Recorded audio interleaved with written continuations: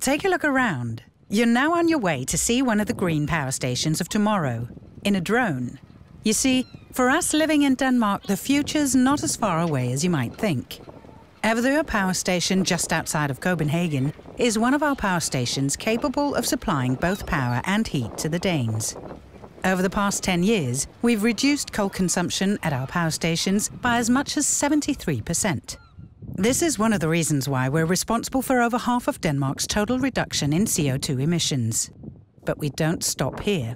We've now cracked the code of how to make our power stations 100% coal-free by 2023. So what do we use instead of coal? Because we still need power and heating, and we can't make do with wind turbines and solar cells because the wind isn't always blowing and the sun isn't always shining. Look down. The cargo hold is full of wood pellets, which is a great replacement for coal. Wood pellets are a green fuel which is primarily made from wood waste from forestry and sawmills. Wood waste is either sawdust or the parts of the tree that can't be used for furniture, floorboards and the like.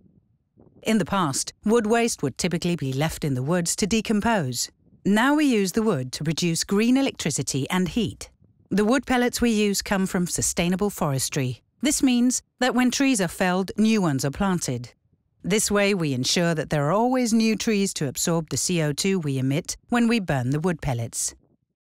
You're now at the other end of the power plant. Here the straw is arriving by truck, because we also use straw at the power station to produce green electricity and heat. Straw was once just a residual product that farmers burned in the field. Now it's being gathered in bales and taken to the power station. Each truck carries approximately 14 tons of straw. If you turn around now, you can see the bales of straw being transported into the power station for burning. In front of you, you can see the bottom of the large combustion chamber. The fire in the combustion chamber is approximately 600 degrees Celsius, so it's important to wear protective clothing. And even when wearing the suit, you can only look at the flames through a tiny slot. The straw and the wood pellets are ground in the same way as coffee beans before they're blown into the giant fireball in the heart of the power station. With our liquid-cooled camera, you can get inside the chamber. Look! What you're seeing is only a small part of the fireball.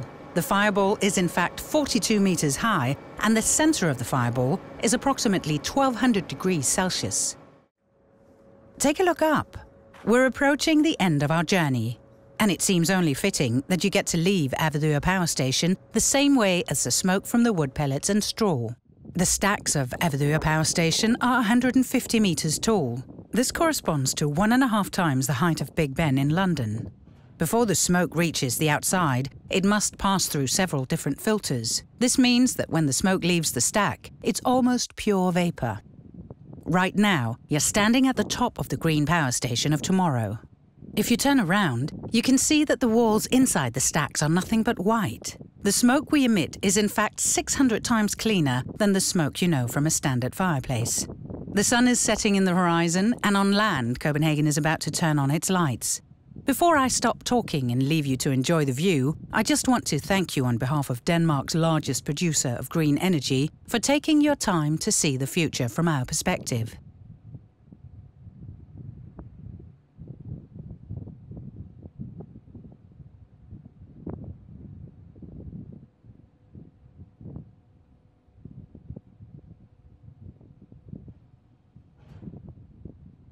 Thank you and goodbye.